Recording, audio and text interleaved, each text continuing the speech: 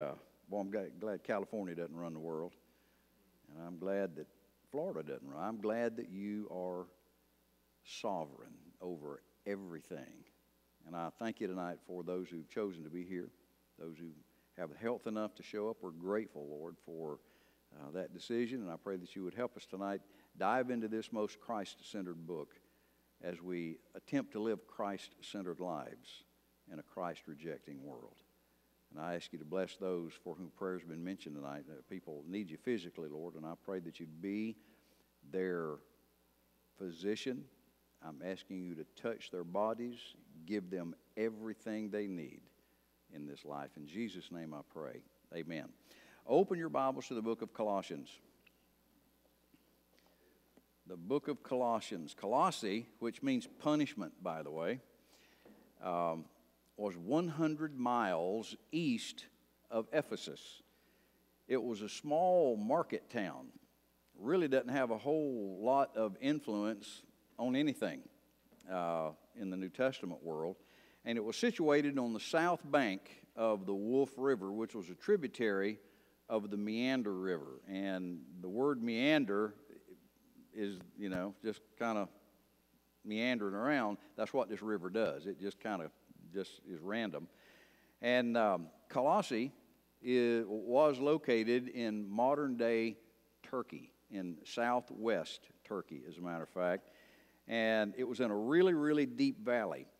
And all around this little market town were the deep scars of volcanic activity. This was a pretty major volcanic area of the world. As a matter of fact, several years after Paul wrote this letter, a volcano destroyed Colossae. And it's in ruins today. There's nothing there. And Philemon was a member of this church. You remember the book of Philemon? This was his home church. And in this letter, Paul is going to stress the absolute moral, philosophical, and spiritual preeminence of Jesus Christ over everything. Now, keep this in mind, that the church here at Colossae had been injected with the poison of several kinds of false teaching. And we're going to walk through the book. Eventually we want to get to chapter 4, but I want to show you exactly the things that Paul is combating that this church has just been infiltrated with. It's like getting bit by 25 scorpions, you're full of this. And this is, it's a magnum caliber handgun pointed directly at the head of false teaching. And so if you're looking for a book in the New Testament that is short, it is concentrated beyond comprehension. I mean, it's just, it explodes from the out-go.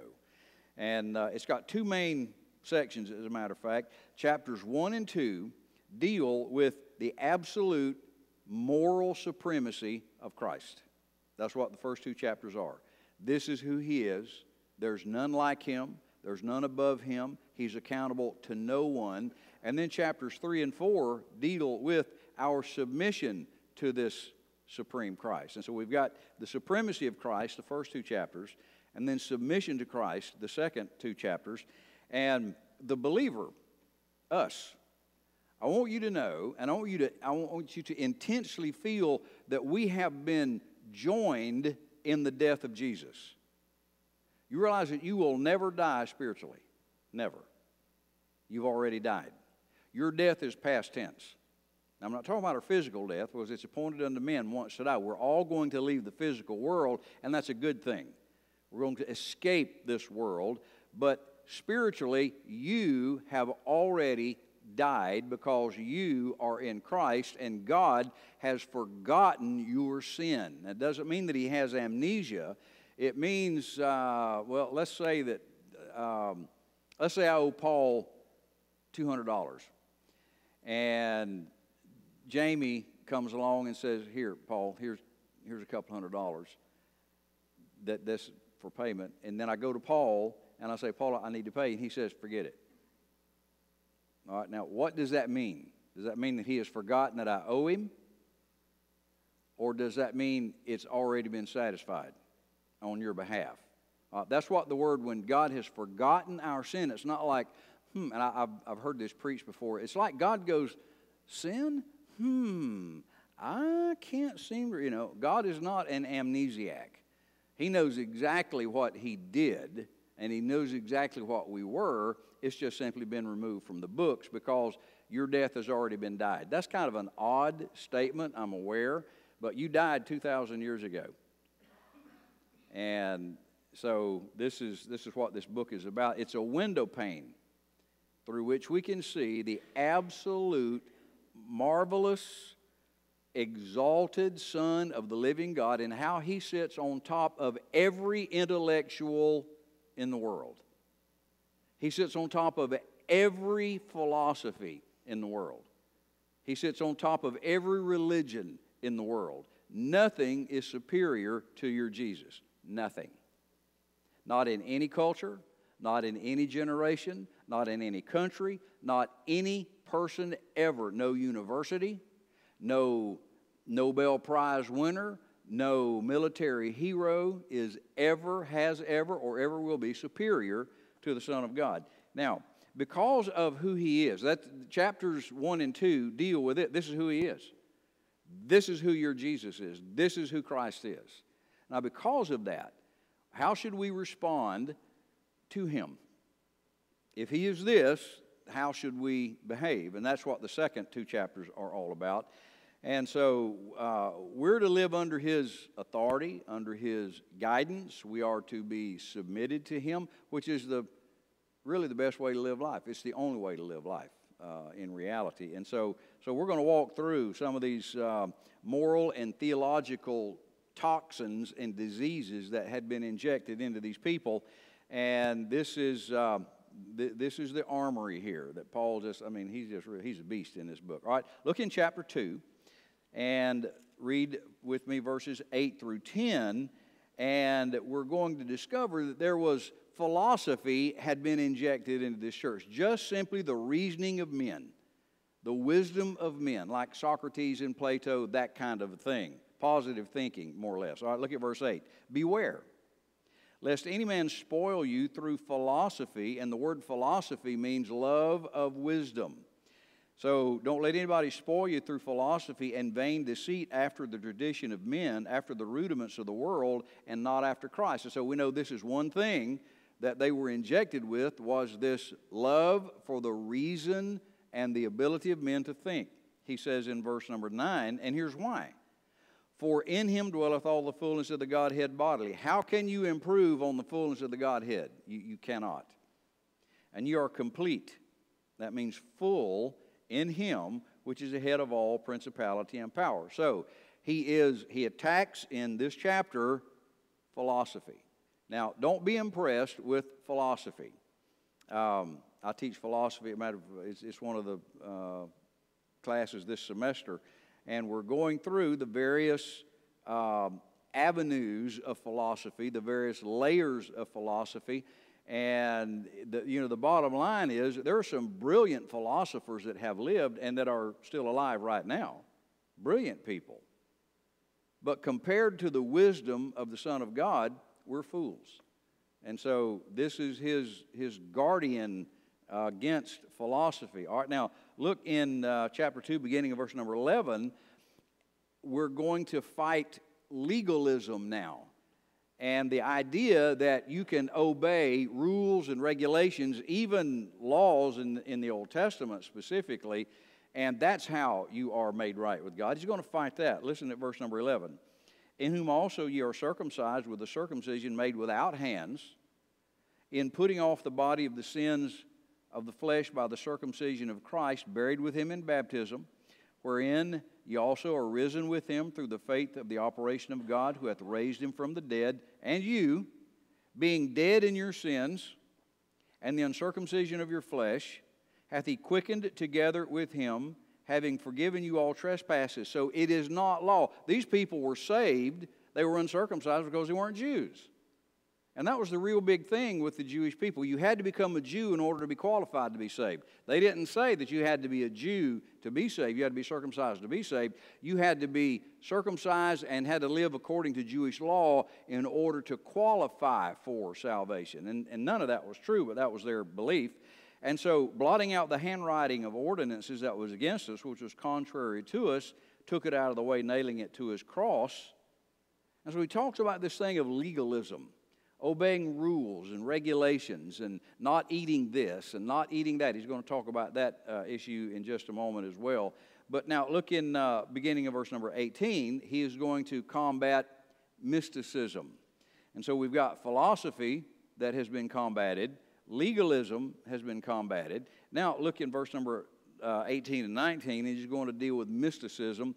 Let no man beguile you of your reward in a voluntary humility.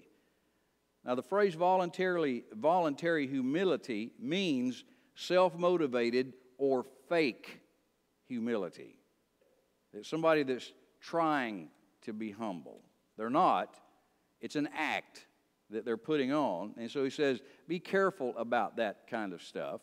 And worshiping of angels, intruding into those things which he hath not seen, vainly puffed up by his fleshly mind, and not holding the head, from which all the body by joints, joints and bands, we're talking about ligaments and tendons here, having nourishment ministered and knit together, increaseth with the increase of God. And so this is the poison of mysticism. We can be mystics. We can have knowledge that nobody else has, and we can have this elevated consciousness. Now, there's one other thing before we get into chapter 4. Verses 20 through 23, he deals with asceticism. And asceticism is the idea of you're made holy and righteous by what you wear and what you drink and what you eat and that kind of a thing. You need to be a monk living up in the mountains so you don't see sin. And so beginning of verse 20, he says, wherefore, if you be dead with Christ from the rudiments of the world, why, as though living in the world, are you subject to ordinance, touch not, taste not, handle not? I said, stop, don't do that. Don't think that you're righteous because of stuff you don't touch and you don't handle. That's not what makes you righteous before God. Which all are to perish with the using after the commandments and doctrines of men. It's a question. Which things have indeed a show of wisdom in will worship. And there is this voluntary humility, it's will worship. They're not worshiping God. This is fake worship. This is fake news, all right? And humility and neglecting of the body. Don't take a bath. You don't take care of yourself. You neglect, not in honor to the satisfying of the flesh. There's nothing wrong with eating healthy food, nothing wrong with sleeping in a comfortable bed.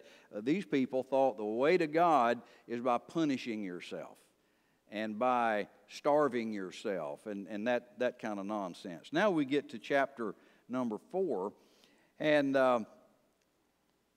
this chapter is going to contain some instructions concerning our duties to those people who are not saved outside the church, outside of Christ.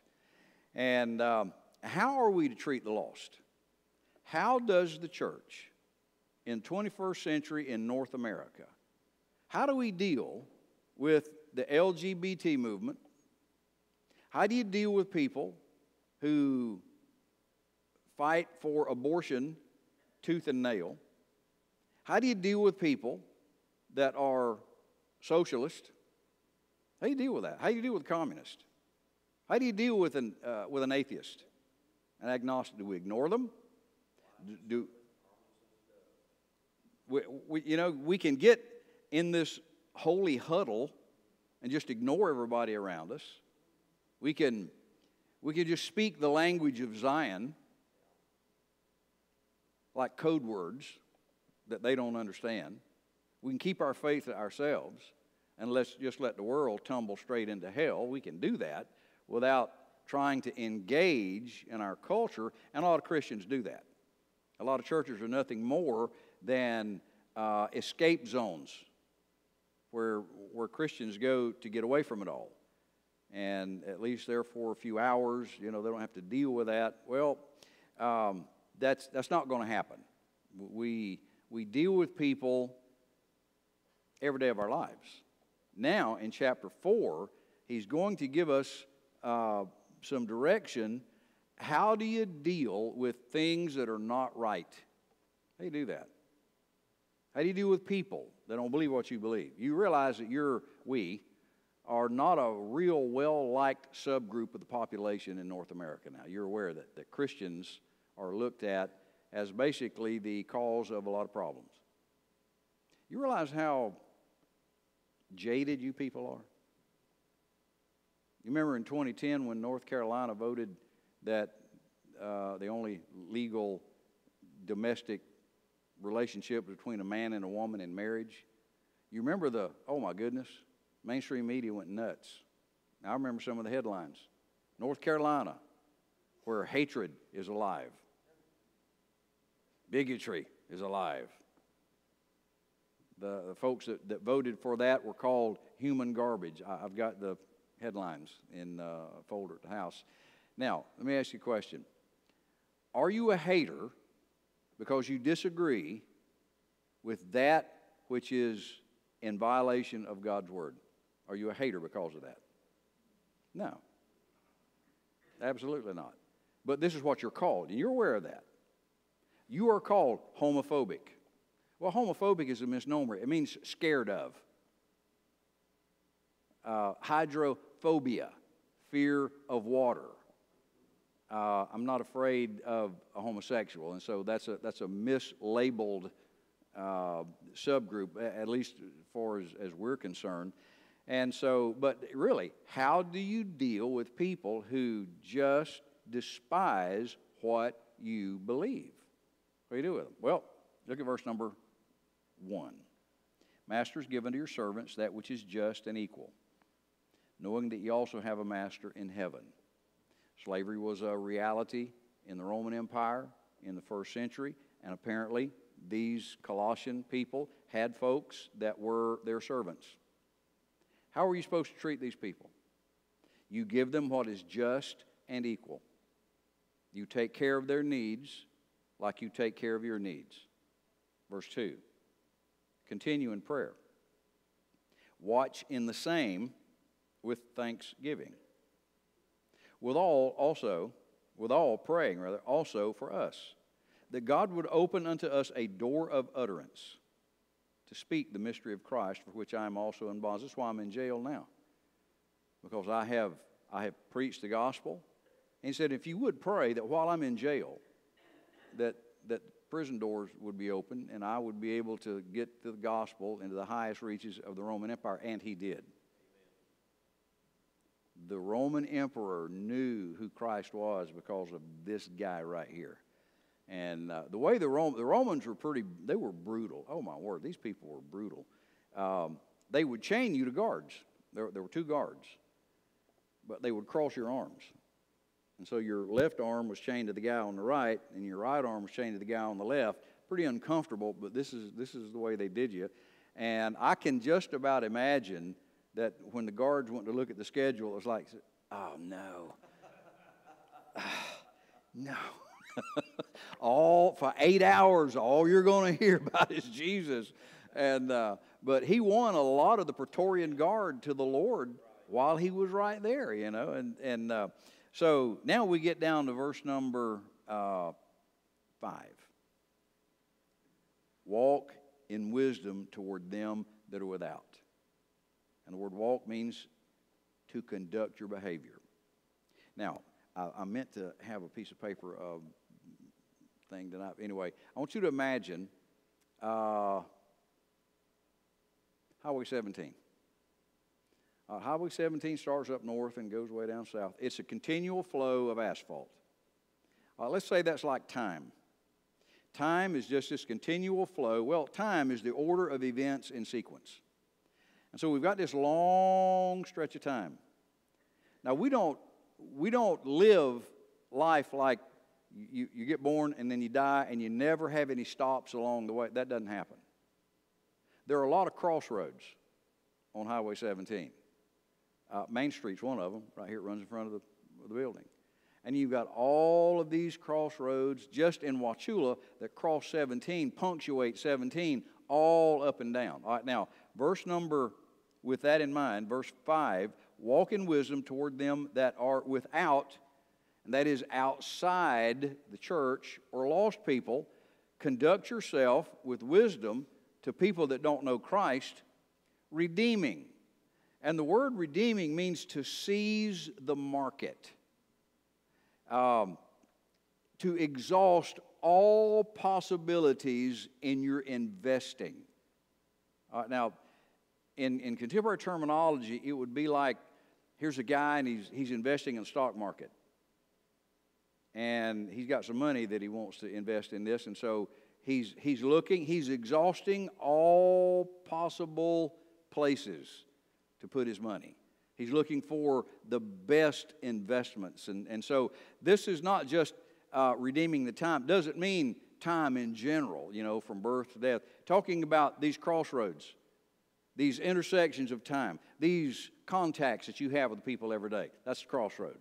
These conversations you have with people at Winn-Dixie and Walmart and the gas station and the restaurants and on the job. These are crossroads. These are just little intersections of time, and we all have them. Nobody lives without these intersections just from birth to death. Life is made up of intersections. And so Paul says in verse number 5, when you have these intersections, take advantage, and that's what the word redeem means, to seize the market at the time, redeeming the time.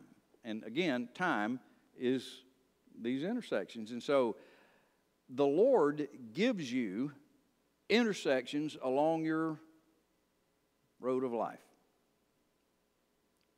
Your spouse is one of them. That's a pretty major intersection. Your kids, pretty major intersection. A lot of us have grandkids, major intersections. Folks still work. So you got bosses. You've got co-workers. You're here in this church. We know dozens of people in the church. There are more intersections. You have family probably live out of state, more intersections. You have people that you know in town, friends that you hang out with and go to eat with, and more intersections. Thousands and thousands of intersections. We're told that the average American adult has a friendship circle of 250 people who have a friendship circle of 250 people. Of 200, now that's average. Some know more, some know less. But what I'm telling you is this. If this is the only intersection of our time that we're concerned about, we're missing 99% of our life. See, this is the easiest place in the world to be a Christian, isn't it? Right here. This is the easiest place. There's no pressure to do the right thing here. When somebody prays here, we're not like, oh no, you can't pray in the name of Jesus here. Oh yeah. That's exactly what we do here. Somebody reads the Bible here out loud. One of you do, or I do. Nobody says, no, we can't read the Bible in here. Yes, we can. That's exactly what we do. Can't talk about Jesus. That's exactly what we do. So this is the easiest place to do the right thing. This is just one of those intersections. So he says now in verse number 5 that I am to seize the market. I am to exhaust all possible intersections with people that are lost. And here's how you do it. Let your speech. Now he's going to tell us, here's how you engage in these intersections. Let your speech be always with grace. Now the word grace means sweetness, pleasantness, or courteousness. So how am I to talk to people? How am I to talk to a gay man or woman? With courteousness. Yeah, I'm not to say, well, you filthy, you queer, what? Oh, get away, Don't do that. You don't do that. Well, the ultimate goal is to establish a relationship that will draw them to Christ. Where else are they going to hear the truth?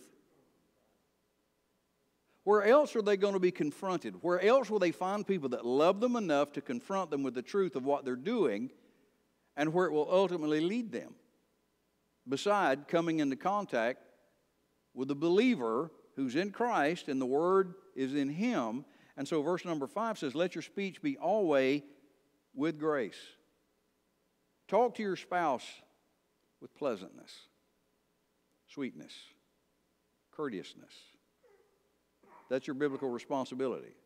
You talk with your children with sweetness, courteousness, pleasantness. People that do you wrong, sweetness, courteousness, pleasantness. He says that you are to season your words. I love the word season. It means to spice. You spice your words well. It's like we were fixing a verbal souffle. And it is just so wonderfully prepared, and it's beautiful, and it is spiced so well. You season it. It isn't seasoning sort of the, it is. You're fixing a big prime rib. Now, you can put it on your smoker or on your grill without anything, or you can do that, and it would be okay, but you find that right combination of ingredients for seasoning, and you rub that oh my word, that's what's going to draw. Oh, I want some more of that. Can I have another piece of that? That smells so good. That tastes so good. And so when people talk to us and we talk to them, we should be so courteous that when they leave, they're like, I want some more of that. That was good. That encouraged me. That built me. I like that. I don't agree with what that guy believes, but I like what he said to me, and I like the fact that he encouraged me and he bragged about my kids or whatever. Do you understand what I'm saying? Prepare the meal of your conversation with courteousness and spice your words so that people are like, man. What's the name of this place up in Bowling Green? The barbecue place on the right, Smoking Joe's. You know what that guy does, don't you? He's a sneaky weasel, what he is. And it works. He'll fire that grill up when there ain't nothing on that grill. And you go by there and it's like, oh my goodness. And then when he puts something on it, it's sure enough, what's he doing? Trying to draw you in. And it works. It's just like, that smells so good.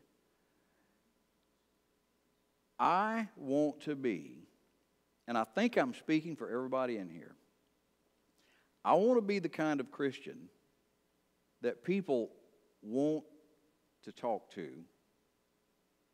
even though they're outside. You know what I'm saying? I don't want to talk to them like they're dirt or trash. I don't care what they're involved with. They may be drug addicts, alcoholics, prostitutes, gay. Does it matter? Didn't Paul say to some of these people, and such were some of you? So this is where you came from.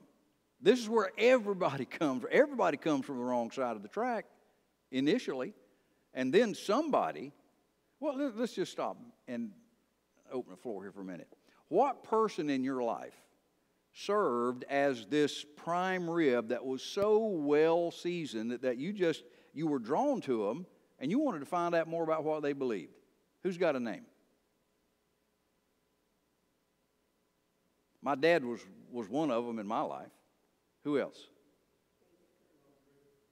Robert Griffin. Okay. David Gergel. Okay. Okay. Okay. E.L. Johns. Anybody else? God bless you for that, man. Your mom. Okay. Somebody. somebody has been that prime rib in your life that got your appetite aroused, and you wanted to be with them. And when that happens, what an open door that is. Now, when somebody you have this relationship with somebody, and they come into your life, is it okay to talk about sports or the weather? I think those are good openers. Those are good openers. But ultimately, where do you want to lead them? You ultimately want to get to the heart of their heart and talk to them about their relationship with the Lord. And this is what the open door is for. And so Paul says, pray that I'd have an open door to begin conversations with people and to talk with people, that I would have my words seasoned, spiced with salt. And again, salt does a bunch of stuff. It preserves, it flavors, and it creates thirst. If you salt something, it's going to make you thirsty. And there's some foods that you can eat that create thirst in you for several days. It does me. I can eat shrimp and be thirsty for 2 days. I don't know if it's because they live in salt water, but what makes y'all thirsty? What foods? French fries? You eat French fries? They'll make you thirsty? Bacon. Okay, bacon. Everything makes you thirsty. All right. There are some foods that are just, that's the nature of that food. What it does, it pulls water out of your cells. It's kind of like Epsom salts. Epsom salts pull water out of your cells. Salt does the same thing. That's why they used to put salt on the meat. They would salt their meat, and it would pull all the water out of it and get in that salt. And that salt, the meat would be encased in salt. And it'd be hard as Japanese arithmetic. You'd have to break it off with a hammer. I've seen my granddaddy bust it off with a hammer because it had drawn all the water, and the meat was just dry as baby powder.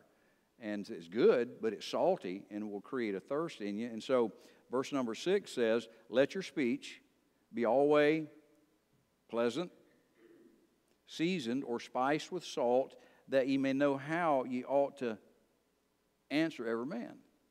So everybody deserves a well-prepared answer. So when somebody talks to me, I need to keep in mind, don't give them a smart aleck answer. Don't whack them off at the knees. Don't, you know what I'm saying?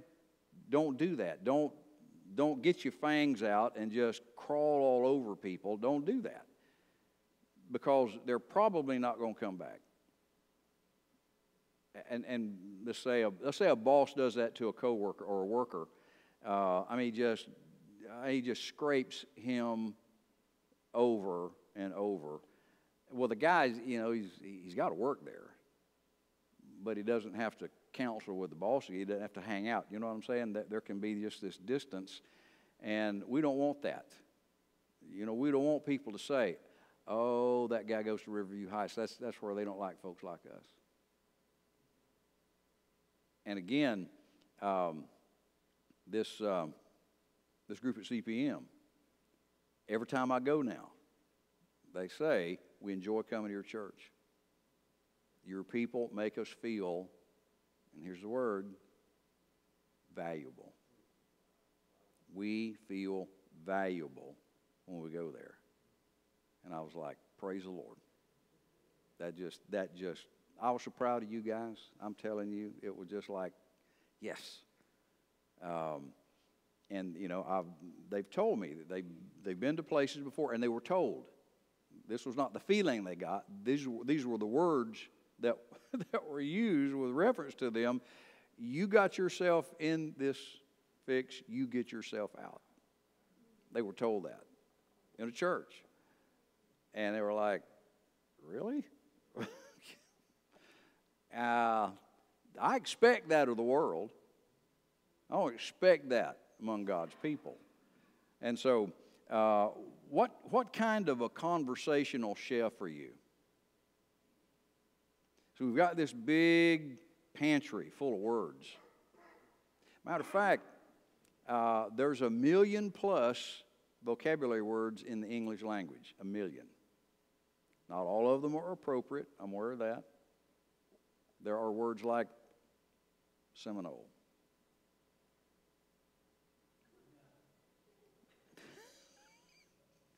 Just highly inappropriate word. We don't. Now I get a grin back there. All right, now I get a grin. There are words that you just don't use. Well, that's very few compared to the million plus that are appropriate and good. Now, I think it's good. The more appropriate words I know, the more ingredients I can put in my conversational souffle. Because people get tired of eating the same thing all the time, don't they? That's why I think we need to know what's going on in the world. I think you need to have a good broad-based education and be able to talk about things other than just one thing. John, I'm thrilled to death that John and Irene have joined us. John's a unique guy. He's got some interests, hobbies that we have in common. I have this thing about knives and always have. Well, guess what John has? He's got some really cool knives. And but when we get together, that's not all we talk about. Then you have friends that you have things in common with. And they're good openers.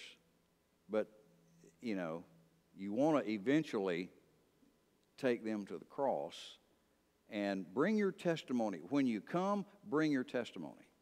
We're not just talking about some philosophical thing here. We're talking about something that happened to me and to you. So bring that when you come. And when you come with this barrage of, it's like a garden of topics to talk about. Different colors and fragrances, and you want to be well-versed and well-rounded, and I think you need to be well-educated in things because people have an interest in different things and be able to discuss those things with those people. But ultimately, again, you want to take them by the heart and lead them to the cross. And I think the way that is done best is by knowing what temperament they are, knowing how to encourage them, know what their weaknesses and their strengths are, stay away from their weakness. And you say, well, how do you do that? By building their strength. If you build their strength, they'll stay away from their weakness. Now, if you want to deal with them in their weakness, pick on it. Make fun of it. Point it out. If you do that, you're going to deal with that guy. If you don't want to deal with that guy, then find his strengths and deal with that. I'll give you a quick personal illustration, and it's for illustration purposes only. We were coming back from Bradenton, what's today, Wednesday? Monday, I guess.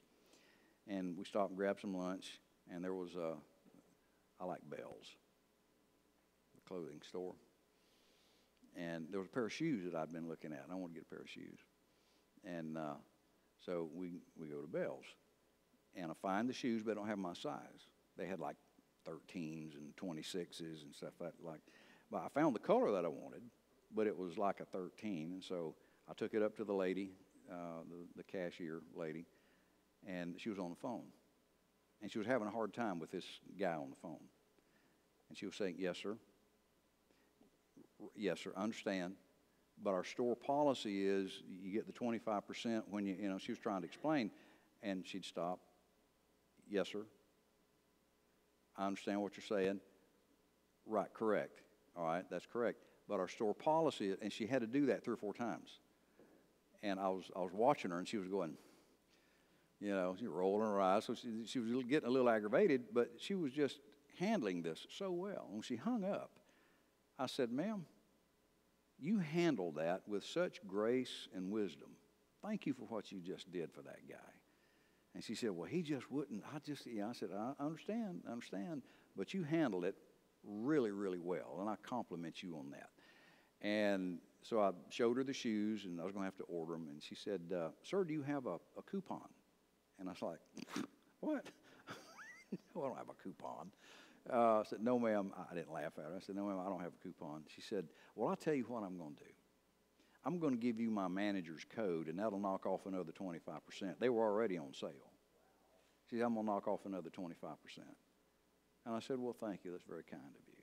Now, I'm convinced. Now, you understand I'm not scratching my back. I'm just telling you. Had I not said to her over something better, now that was none of my business. You understand? That was none of my business. But I acknowledged the fact I think she handled it really well. And I got 25% off from doing that. So, and I could have said, I think you handled it really well, ma'am. Well, so now that's right. No, she didn't do that. But I'm telling you, people respond to being treated with courtesy. And if you work in any kind of a job where you deal with the public, Jamie, Sarah,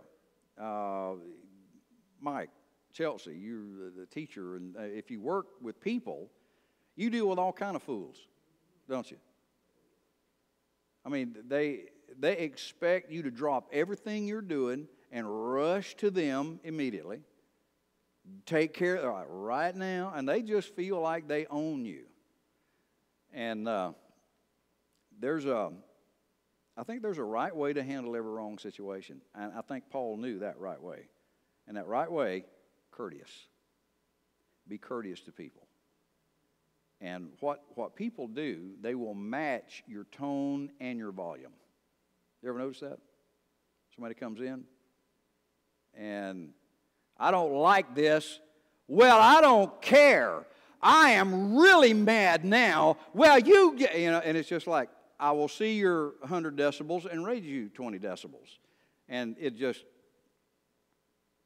but what happens when you keep calm and courteous? Now, they may start off in a hurricane, but you can have your hand, you can control that conversation by being courteous. Now, Paul didn't necessarily say in these verses, dump all of your doctrine on them. Start debating with them. Pour all of your belief. He didn't say it. He just said be courteous. That may come later.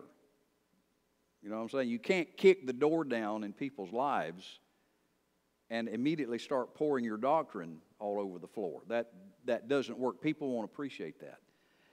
You've got to be invited to that level of their life. You know, you may can talk about their car or their kids. Everybody likes to talk about the things that they're interested in. But quite often, there's a vault door when it comes to the deeper issues of their lives. You're not welcome there yet. Not yet. Be patient, be courteous, and guess what will happen one day? They'll open that vault door, and for the most part, there won't be anything in there. People, they're empty, and y'all know that well as I do. People's lives are just empty. They look full, and they look fun-filled, but they need who you know. They need who you know. So, getting back now, chapter 4, verse number 5. Walk in wisdom toward them that are without. Seize the market of every intersection, every conversation. Grab it like it was an investment. You can't let it go. You've got to be courteous. You've got to be kind. Don't let them go without leaving that with them. And let your speech be always with grace, seasoned or spiced with salt, that you may know how you ought to answer every man. And so this is Paul's recipe for touching the lives of other people. Let's not avoid contact with people who don't believe what we believe. Don't avoid contact with them. So, preacher, I don't have enough Bible knowledge to debate. You don't need Bible knowledge to debate. How much knowledge do you have to be courteous? You have to have a college degree to be pleasant. You don't need that. You see, people, if they're treated like that, they will give you a whole lot of room to not be a professional theologian.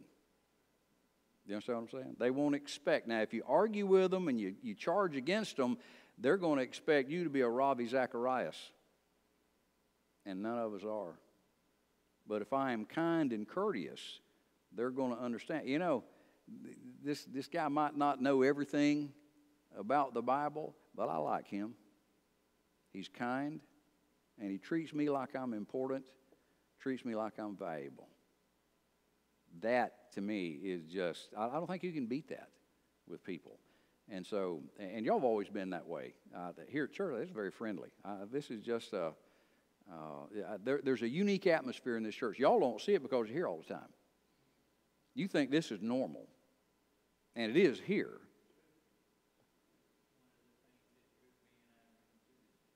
Really? Wow. Thank you for sharing that. I thank you for sharing that, because you need to hear that from somebody beside me. You expect me to say it. You know, I mean, I'm your pastor. But you would think that, should that not be average everywhere in a church? Churches, I mean, just from one church to another, they preach the Bible. These are God's people. Yeah. It ain't that way. And so I'm not going to focus on that. I'm going to focus on continuing to do that. When we have visitors come through these doors, man, just jump on them. And let them know, thank you for being here. You are so welcome here. And when everybody does that, it just creates an atmosphere. And you can tell people anything if you're kind to them. You know what? You can. If you're courteous and you've earned the right, and you've got to earn the right to say some sharp things. And by sharp, I'm not talking about just being rude, but just being able to present truth to people. And if you do it in a way that, I mean, the truth can just jostle their wagon, and after they've been jostled, when they say, thank you, I appreciate that, you know you've done it the right way. So anyway, all right, thank you all for being here. Yes, ma'am.